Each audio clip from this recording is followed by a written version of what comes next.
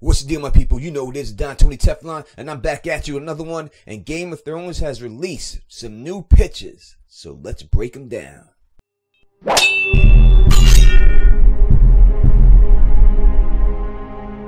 Alright, so the first picture we see is the beautiful Queen Cersei, and she has Jaime Lannister on her side, and we see her sitting on the Iron Throne. Now, I do believe that this will be early in the season, because I can't believe that Cersei and Jaime will still be together by the end of this season, because Cersei definitely has to hook up with Euron Greyjoy, and I just can't see that going down if Jaime Lannister is there. We know the man is mad jealous. We've seen it go down with Edmure Tully. I'll send for your baby boy, and I'll launch him into Riverrun with a catapult.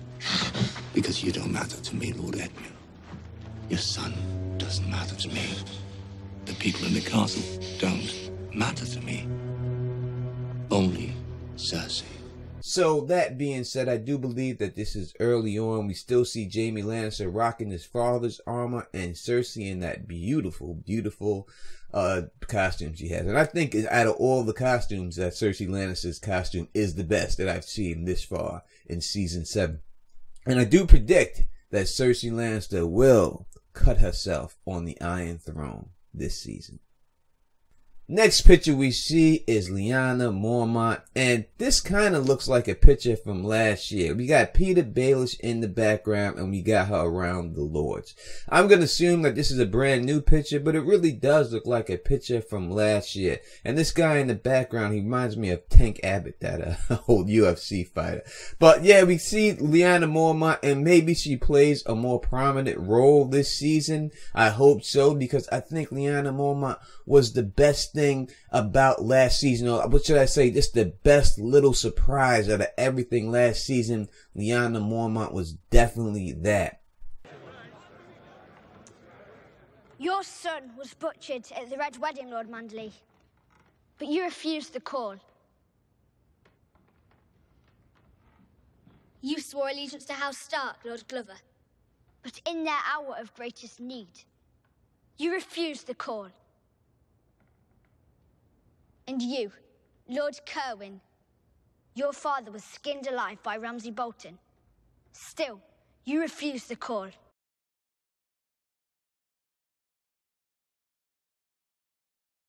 That being said, obviously this is in the north, and Peter Baelish still in the north. I would have thought he would have returned to the Vale by now, but no, he's still in there, and we can see someone to the left of Lyanna. I don't know if this is like a maester's type chain or something like that, or some type of sword handle. You know, I'm good at a lot of things, but I do get a lot of these pictures wrong sometimes, you know, but my eyes ain't what they used to be, people. But yeah, that's what I really think about this picture. I really hope something terrible does not happen to her, because I think if something tragic is going to happen to any character that would be shocking, it would be her. And I would be devastated. Even though she's a new character, I would be devastated if they killed this little girl. So please don't kill this girl. I can't take any more little girl killings. I'm done with it. Please don't kill little girls, Game of Thrones, please. Alright, the next picture we see is Sir Davos Seaworth. And it could be the same picture that we just seen. It could be the exact Davos taking court or holding court, and it looks like Jon is not there because we see an empty chair next to Davos. So it's possible that he stayed behind for a certain situation, and Jon Snow has gone off somewhere, and he's holding down court. It could be Lyanna Mormont, it could be the other lords there. Davos could be in charge of that. As I've said before, you've heard me say it a million times. I will say it again. I was the only one to say this. Davos is just filling in with Jon because Stannis is not there. Jon Snow has all of Stannis Baratheon's parts. So this could possibly be why we have Davos here, because Davos in the books most likely could be doing this for Stannis at Winterfell, when Stannis does take Winterfell in the books. And I think that this is kind of proof that Stannis will take Winterfell in the books, this whole situation with Davos holding court. Because Stannis could be off, because we know that Stannis' plan was to get the Mandalays and use White Harbor as a base of operations. So it could be a situation going on like that, but obviously we wouldn't have White Harbor being used as the base of operations. Quite possibly it could be Jon returning to Dragonstone or something, situation like that, going to see Daenerys or something like that, while Davos is holding it down here in Winterfell. Next picture we see is Samwell Tarly and Gilly of the Lily Flower. And we see Gilly reading, and this is what Sabrine Baratheon's the one who taught her how to read, which is very cute and very good. This makes me sad, talking about little girls. Shireen Baratheon, this is terrible, but we see Gilly reading, and it looks like she's learned how to read very well right now. Sam is in his studies, and somehow Sam has gotten her in the Citadel. I mean, Sam's got this ability. I don't know how he does it, but he gets chicks to be where chicks aren't supposed to be. The phone gave me strict orders to not open the gate. Oh, Pip, open the fucking gate! And now he's got Gilly over here in the Citadel. Supposed to be no chicks, but Sam has got that gift of gab to keep. He ain't letting that girl go. We do not see the baby in this picture, but I'm going to say the baby cannot be still far behind. And I'm guaranteeing you that that baby ain't grown up yet. I guarantee you that that baby is still the same waterhead baby that we've seen before. It's going to be the same age, or maybe a different baby used this time, but that baby is not going to be grown up whatsoever. I guarantee it. I wish I could enlarge this and see the actual words in this letter. I will try to do that, but I just can't see it right now. But maybe I'll be able to zoom in on it later and see if I could see these words in this letter. And I have put the zoom on the letter, and I can't make that out, people. I just can't do it. So maybe someone else, I'm sure someone else who could read that type of stuff will be able to do that. But, you know, Don just can't make that out. The next picture we see Mira pulling Bran in the snow. So I'm going to say that they're still beyond the wall.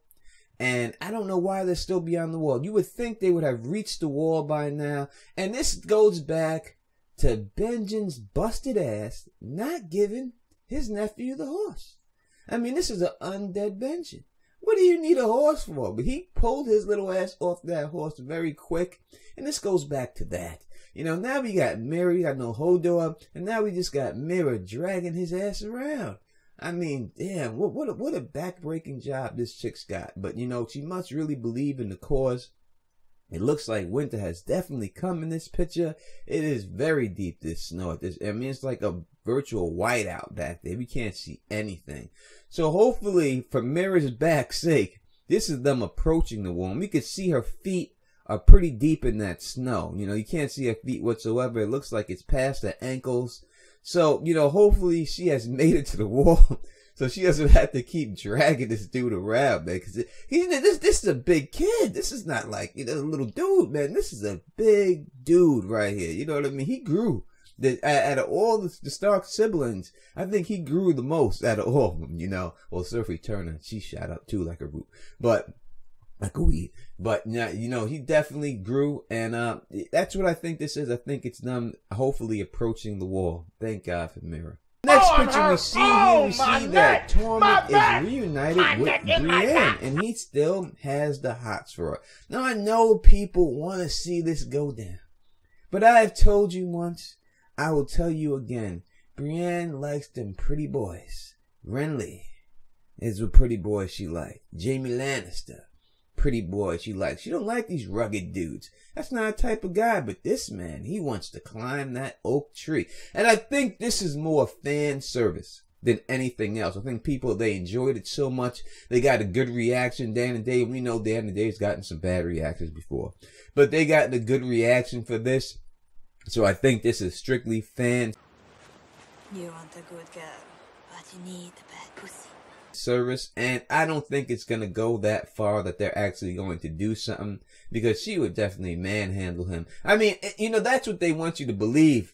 But Brienne is really a delicate flower when it comes to like situations like that. You know what I mean? I don't think that she's some hardcore chick getting in there and throwing it around and throwing you down and jumping on top of you and showing you what it is. I guarantee she's a delicate little flower when it comes to a situation of betting and stuff like that. And you know the Tony Teflon of Don's motto: we are all black when the lights go out. 3.5 minutes, maybe even 4. She'll be wanting to marry a nigga. Next, we see Littlefinger in Winterfell with Sansa.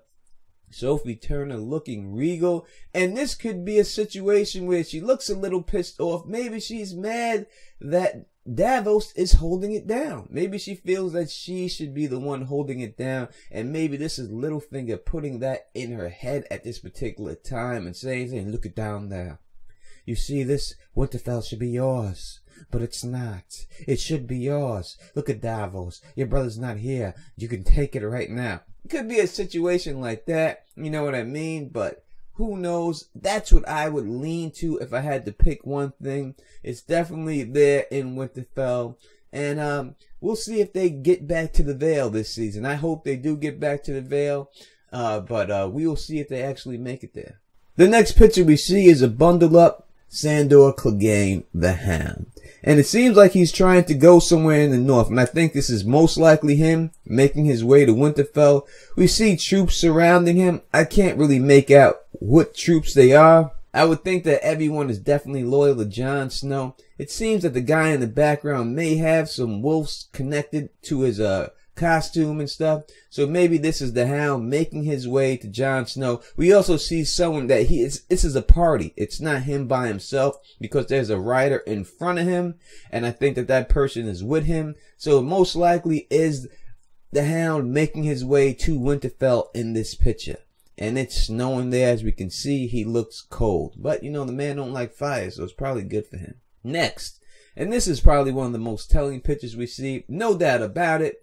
Jon Snow in the crypts of Winterfell looking at the statue of his mother. No doubt that this is what this is. So I'm going to assume that this is later on in the season that he's looking at this statue. He has been told that this is his mother, and he's looking at the statue knowing this is his mother.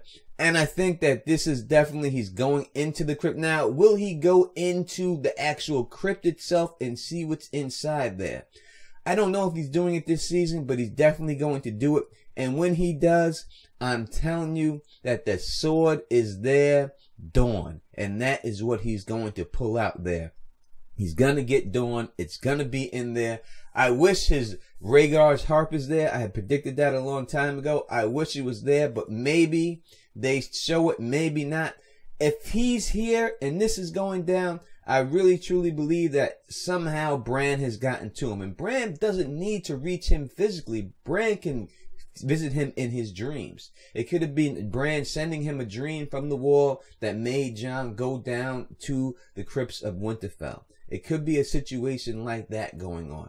I think that would be better and more realistic than Bran actually making it all the way down the Winterfell. Because come on, the dude ain't made it to the wall yet. You know what I mean? And if he ain't made it to the wall yet, how is he going to get the goddamn Winterfell with Mira pulling his ass? And, you know, and he don't have that saddle. So I have no idea how that's going to happen. Not whatsoever. But this is definitely Jon Snow looking at Lyanna's statue in the crypts of Winterfell. Next, we see a picture of Arya Stark. We didn't get a lot of pictures of Arya Stark, but the other picture we got of her, she was dressed a little bit better than she's dressed here. I don't know where she's at. I don't know what she's leaning on. I cannot tell what this thing is in front of her that she's leaning on. You know, to me, I don't even want to say it. I know it ain't the situation, but it is, you know, it could be. It looks like a pyre thing. And I'm always wrong with on these things, so. But I doubt that she's in a situation where she's going to get burnt. I'm scared for little girls. I am scared for these little girls of Game of Thrones, but who knows if Arya is in Faceless Man disguise right now? Who knows how they're going to play it? Are they going to play it like they did before and just have a whole new character play it and then have her pull it off? Or are they going to have Arya like just look like herself and have her in a different outfit and have her play the Faceless Man part? We don't know how they're going to do it this season. Can't tell who that in the background. Maybe she is in Winterfell at this time. She has made it all the way back there. Hopefully she has.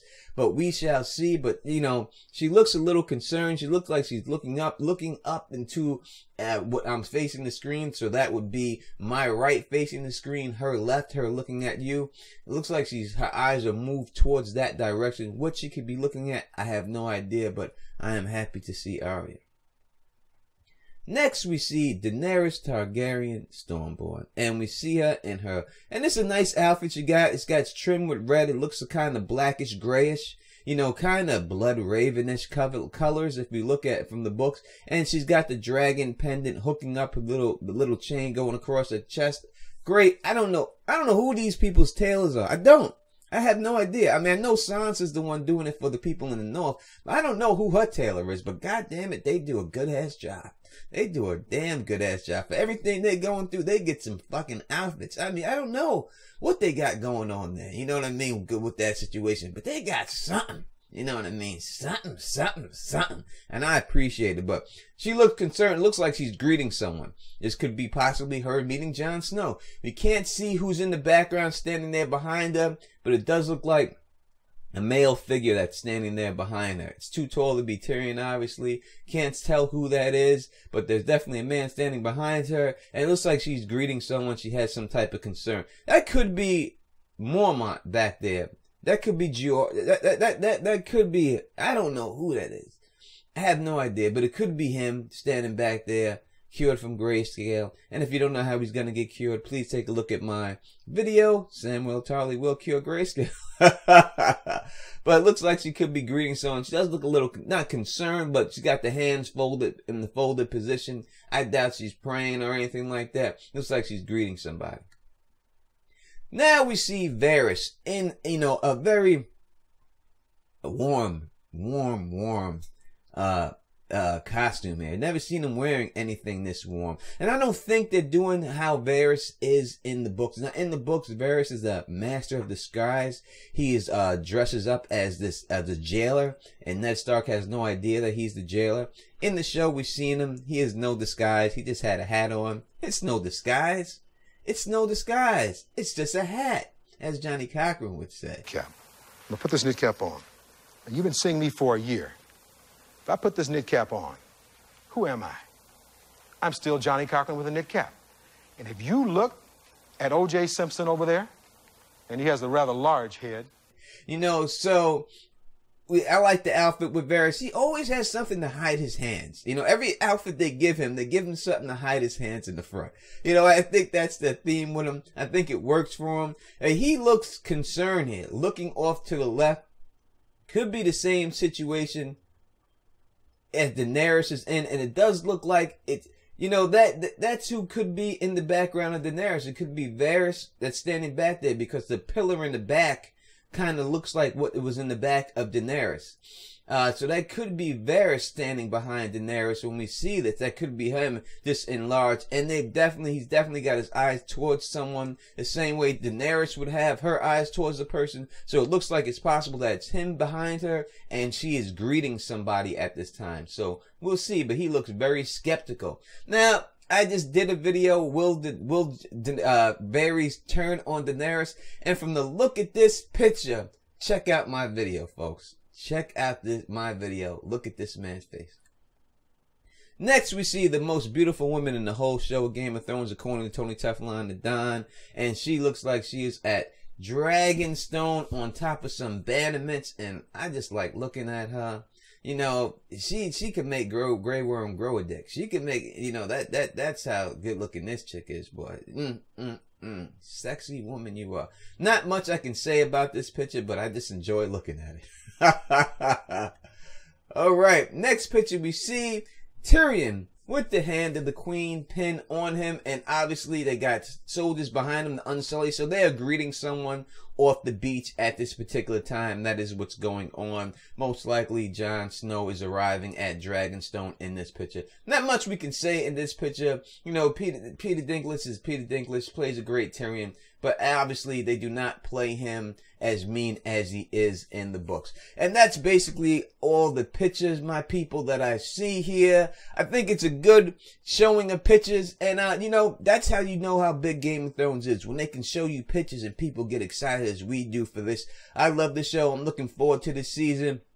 Please, if you have not seen it, I have a new podcast with Moji called The Review Champs. And I know it's not going to get a lot of views on YouTube. I'm not expecting it to. But if you're into, podcasts and you want to take Teflon TV on the road with you in your car, it's something good to listen to. And it's a lot of other topics that aren't Game of Thrones related. But we will do some Game of Thrones stuff. So, if you like the way I do this, please thumbs up this. Please spread this across the realm. And please subscribe. And until next time, you know who it is. Peace! And stay sexy.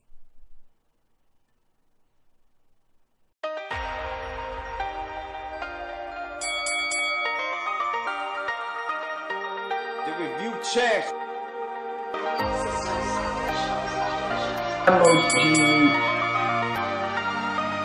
I will knock you out. John Tony Teflon OG. Target acquired. Cannons primed. I will knock you out. Scanning for real threats. John Tony Teflon OG. I will knock you out. You champs.